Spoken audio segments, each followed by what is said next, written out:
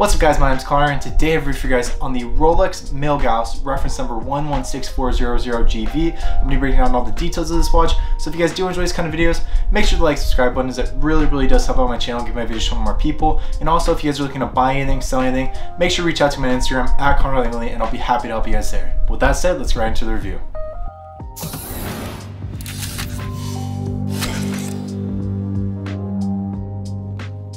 Alright guys, so just before I begin breaking down some of the smaller details of this watch, I want to go over the retail cost as well as the market value. So the retail cost on this watch is going to be $8,300 USD, which really isn't too bad for a Rolex, and it does have a small markup from the retail cost. When I say small, it's going to be a few $1,000s, because the market value of this watch brand new is going to be about $11,500, while the market on an used version of this watch is going to be about $10,500. So you're making a few $1,000s buying this watch. There is a decent wait list, but it's not going to be as long as some of the other watches such as the Daytona. And taking a closer look at this watch is going to have a 40mm Oystersteel case, and it's going to have the smooth bezel, as you guys can see, with its screw down case back as well as its self-winding crown, which you guys can see right there. It's going to have a green scratch resistant sapphire crystal face, and it's going to be waterproof for 100 meters or 330 feet. And then as far as the movement, it's going to be perpetual self-winding movement, and it's going to have a 48-hour power reserve, making it a watch that's going to last you 2 days without having to wind it up. I usually switch between watches, and usually a lot of you guys do as well. So obviously if you guys don't wear it for 2 days, it's going to start resting, meaning that the seconds hand is going to stop moving, which stops the whole watch. But once you wind it up, I recommend winding it about 15 times ish. It'll be good to go for another 2 days, and you guys should have no issues with that.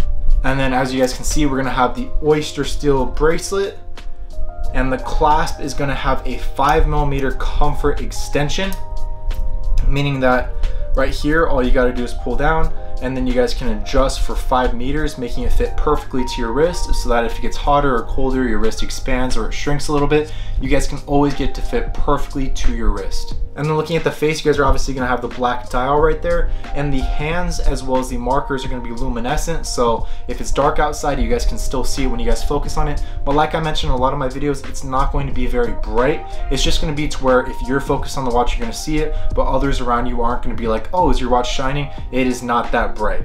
But trying it on for you guys, obviously you guys can see the crown on the clasp right there, as well as the Oystersteel bracelet. Obviously that middle link is going to be a lot more reflective than these sides.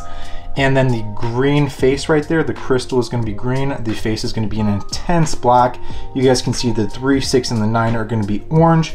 And if you guys look very closely at the second hand, it's going to be a lightning bolt. So this is very different than a lot of other Rolexes. If you just compare to more classic Rolexes like the Submariner right here, I also got a couple Datejust right here. It's going to look very different than those watches, which makes it a little bit less sought after. But if your budget is in that $10,000 range or just around there, I think this is the perfect entry-level watch, as it's not going to be too expensive.